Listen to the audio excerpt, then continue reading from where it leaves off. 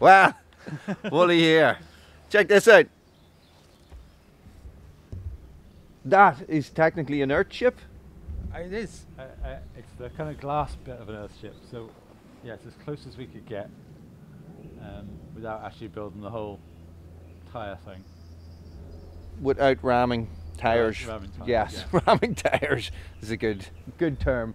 Guys, yes, welcome to Wooly's World. We are at Lackan farm here, and we're going to have a little tour, and we're going to look at some of this off-grid lifestyle that's going on here just up the road from me.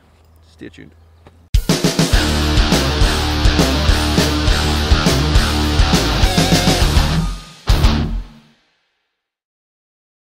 So look, you've met this man before if you are a subscriber to my channel, and especially if you tune in to my live streams, you have seen my live stream with Steve. And finally, I am getting around to coming up for a tour. So I am not going to be in this. I know you're very sad. I'm not going to be in this a lot, but we're going to go around and we're going to have a look at some of the stuff going on here.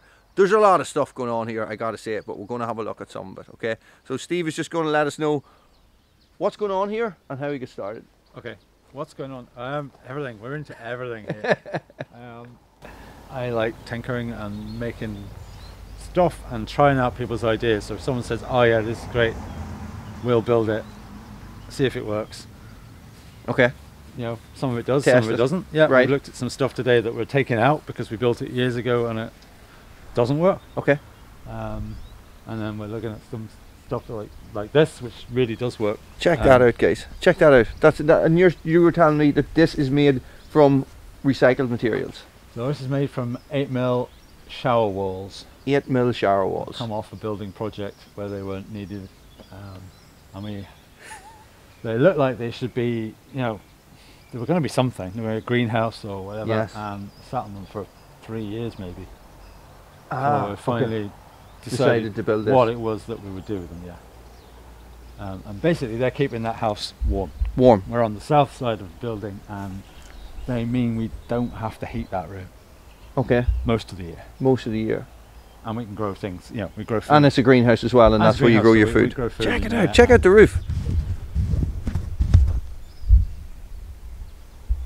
Which is straw bale insulated. So the roof is insulated with straw, with bales of straw. Straw, not hay. Straw, yeah. That's the important thing. Is That's that the important thing? Okay. What would be the difference between hay and straw? It's something to do with the tubes Yes. in the actual straw keep Yes. the heat in, so you've got basically air trapped within the within the structure tubes of the itself. thing, Yeah. Okay. Whereas hay is just grass. It's just Dry grass. Yeah. Okay, that's good. I'm gonna have to figure out how to get the two of us into shots when we're talking about stuff like this. I'm a really bad cameraman as well. I can't see whether I'm in shot. So Nay. Mel has been rolling. Why are you kicking your feet? Flies. Oh, flies. What are you sniffing at? It's the smell of the dogs. Must be the smell of my dogs. Check it out. Check these out. Don't bite me in the arse now. Check these out. So you're going to have to tell us about these, Steve. So these are very old 80-watt solar panels. Right. That were on the roof of a church in Belfast for a long time. Right. Who threw them away because they were getting bigger, shinier panels. Hey, would you stop? Can't get rid of the horse. He's nibbling my shoulder. Well, so hang on. No, he's okay. He's okay. No, just worry about he's gonna knock that. Not me. You're worried about my tripod. camera. Yeah. It doesn't matter if I get trampled by the horse, as long as the camera doesn't. So you got them off a church? We got them off a church, St George's Church in Belfast, who were very kindly let us have them. Who just wanted them cleared out of the way. Getting licked by the horse. And so everything for free. Everything for free. And is this enough to run your house? This is about 3 kilowatt, which was enough to run our house for quite a long time when we were being quite frugal. Okay. But still, 3 kilowatts, 3 kilowatt, you know. Okay. These days we've as much again of new panels, so we've that's more over here. More over here, and then modern 50-watt panels. some on the roof there. That, we've gradually kind of collected them. Everyone's joining in now. Surrounded by ponies. It's like the horse whisperer. Yes. Horses are attracted to They me. don't get this. This is exciting. They don't get a lot of entertainment. And with then the camera, it's like. we have this. Oh, the wind turbine. Yeah, and look, check out the mountains in the background there, guys. The Mourns. Right, I think we need to go look at your storage system and how you're running those batteries. Yes. It's impressive. Let's do that before these horses decide that enough is enough. Get out of my field. So this is what's running 2 cottages here. We've got one big 8 kVA inverter, which is doing everything really. With forklift batteries. Another box at the front there. We've got a cheap grid tie inverter. The orange one. The orange one, 100 quid. Right. Which is, we're making the grid here. So we create a grid with our inverter. This thinks it's the grid, so it works basically. Okay. Because they're cheaper to come by. Okay.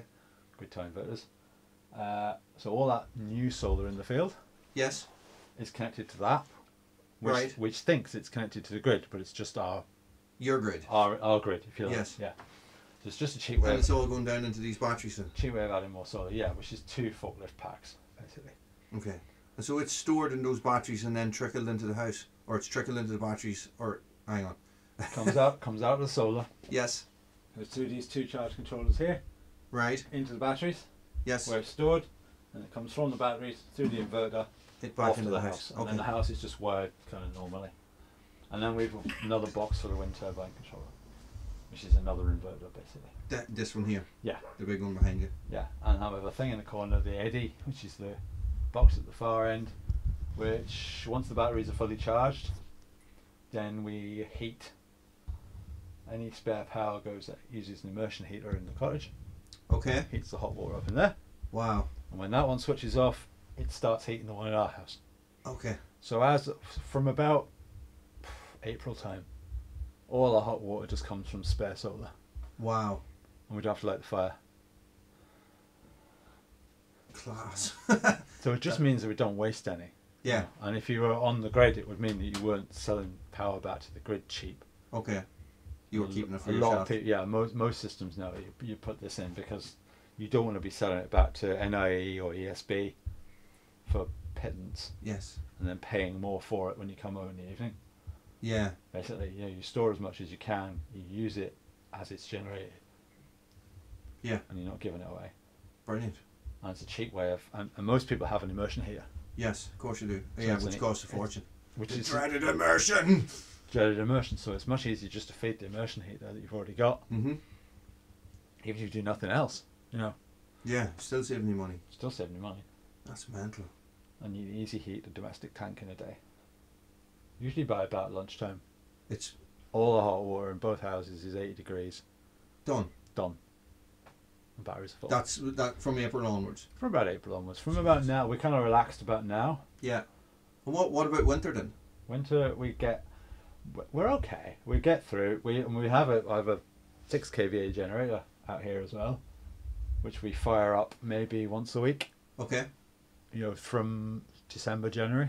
And that is just to put power into the batteries? Just to keep the batteries healthier. Okay. And just as a sort of backup of last resort, but we don't use it very much. It maybe does, I don't know, 30 hours a year or something.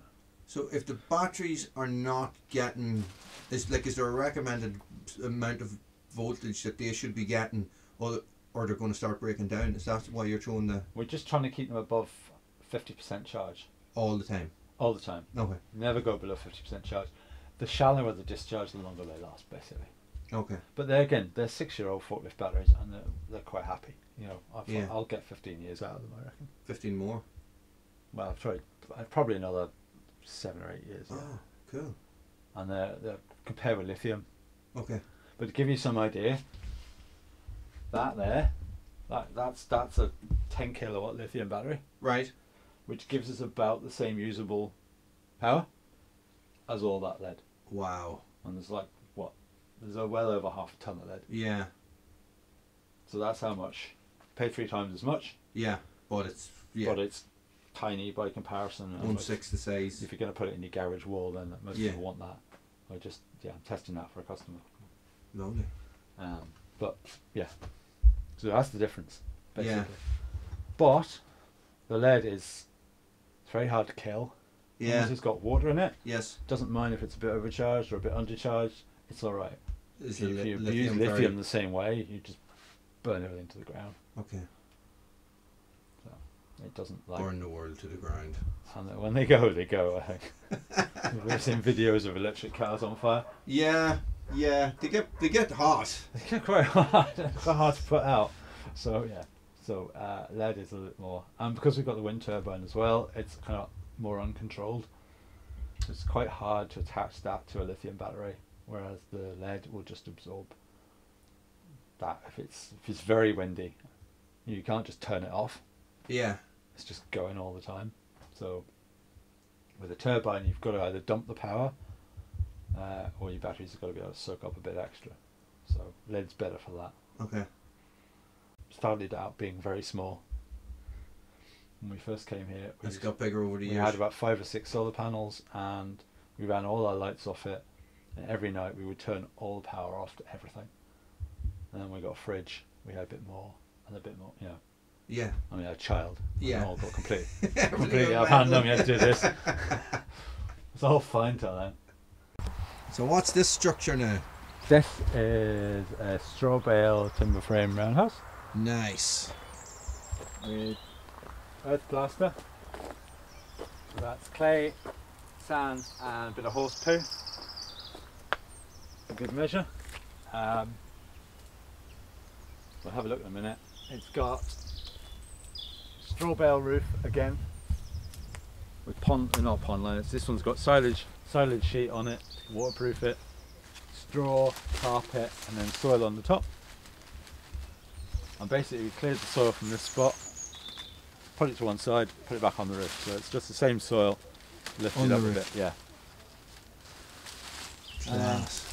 Frame is made from birch. The dogs are rummaging around next to me. This, by the way, this is the reed bed that cleans all the grey water out of our house. Oh, okay. It's hard to tell at this time of year, it looks a bit dead. So there's another one up there. See, there's a tank in the bushes? Yeah, I see it, yeah. It's full of gravel. Right. So there's a bit of an aside. Grey water comes from the house and the shower, you know, all the stuff up there. Goes through the gravel, comes down here, gets cleaned by the reed bed, goes on down to the pond, by which time it's clean. Ah. Takes care of all our grey water. Lovely. There you go. Press record.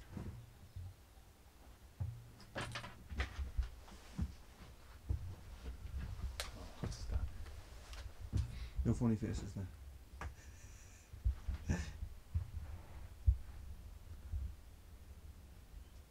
It's that hole in the middle, it's just amazing, isn't it? They're great. And that's just polycarbonate sheets from someone's conservatory roof. Yeah. It's from the skip. Yeah, that's what I used to do some of the windows at Red Branch before I changed it then. Yeah. So, and you decided this is the thing that I'm stuck on at the minute. You went through the roof and not through the wall with the stove. Yes, just because it was tunnelling through the straw bale. Was just as perilous as going through the roof. Okay. And I just built a box through the roof. Yeah. So sealed it. There's a box that's quite a lot bigger than the flue. Right. Packed with rock wool. Okay. So that there's a fireproof break, between it. Yeah. And everything else. But this is our rainwater. It's actually the reason this building's here is because behind here, you see at the back. Yeah. That shelf. That's our rainwater tanks. Oh, okay. So they're IBC. It's a chain of IBCs. So all the roof water from the house comes down into them tanks. Okay. And then we pump it around the place. It's lovely. Filtered. With 3 filters, with carbon filter and a ceramic filter in it. Okay. String filter, so that we can drink it if we need to. So they were sitting in the garden and I had to hide them. And then this kind of one thing led to another. That's really smart. Because I wanted to bury them, but we're on rock. Yes. So I had to give up with that idea, and then it was as easy. I thought, well, this is all an elaborate ruse to hide your drinking water storage. It's like I say, it works. one thing led to another, and the budget was about, I don't know, 300 quid. 300 quid. Okay. And probably, I don't know, what, 50 of that was, not 50 of that was straw. Straw. Silage sheet. And the floor. It's just reclaimed timber. Everything else is from our land. Yeah. Oh, and the, what do you call it, the skins. The boards. Skins, but they're 50 quid a bundle, 60 quid a bundle, something like that. Right. And that's enough to do this and plenty, you know, and have lots of firewood. That's a lot, isn't it? Yeah. No, I mean, like it's not a lot of money. It's a lot of stuff for wood. 60 quid. Yeah. You get a lot of firewood. No, I was looking at those exact bundles and I was thinking, you know, geez, you could do a lot with them down at Redrush. Check that out. This is like the most elaborate composting. I'll let you tell me what this is, Steve. This is the result of 10 years research and development into into shitters. We've tried everything. We've tried buckets, we've tried long drops, we've tried tree bogs, and this is the wheelie bin compost loo. So this is like sort of like a combination of them all, because you've got your long drop option, but it's dropping into a bin instead of dropping into a hole that you fill in. Yes.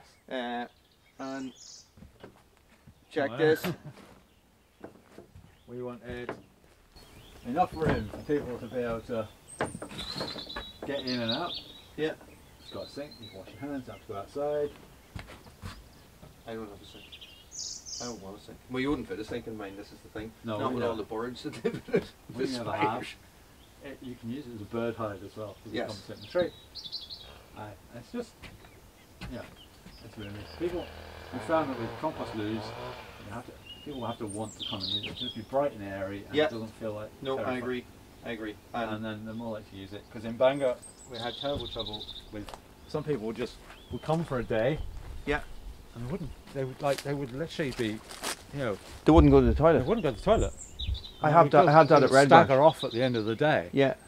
Because they just wouldn't use the loo. So we try to make it kind of not intimidating, but also easy, you know, especially if you've got the public coming. I don't know what system you've got, but you don't want to have to handle other people's waste. No. At all. Yeah. So the wheelie bin's brilliant. You just wheel a bin out, put a bin in. We'll go have a look at that. I have to see that. Okay. A lot of cardboard. And a lot of wood chip. And a lot of wood chip, yeah.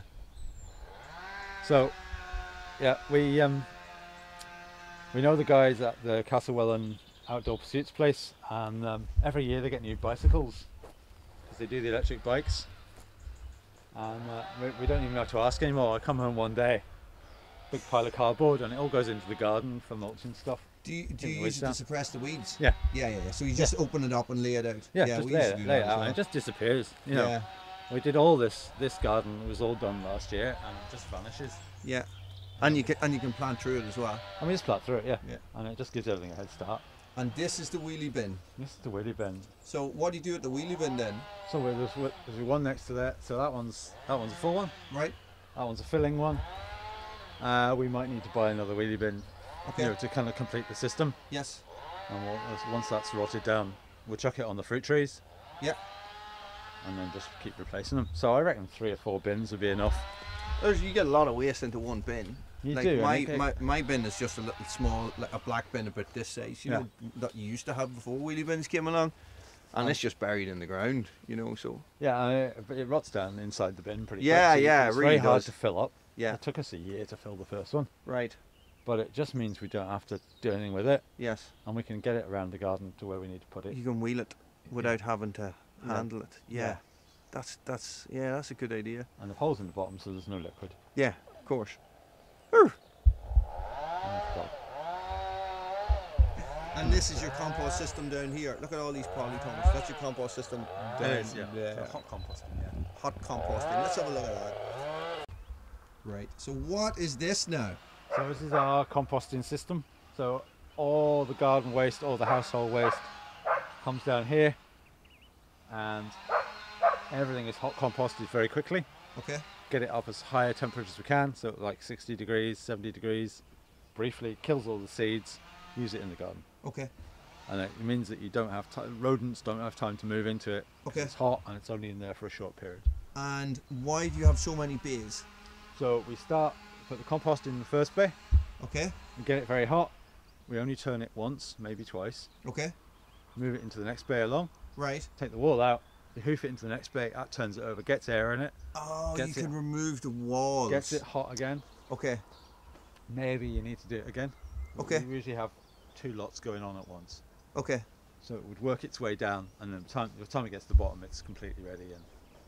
And Well, how long does that process normally take? you can do it in 4 weeks. 4 weeks? Jesus Christ. You get it really hot. Yeah. That's incredibly fast. And what is the secret to getting it hot then?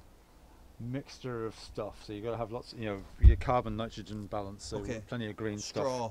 We've got a bit of straw. We put a bit of horse shit in it, which helps it go faster. Grass clippings sometimes, but just cutting from the garden and stirring it well, and then off it goes. Right. And pea as well. Pea. You pea in it. Ammonia. Activates it. Isn't this ammonia in the pea? Isn't that what it is? I don't know. Okay. But that speeds it up anyway.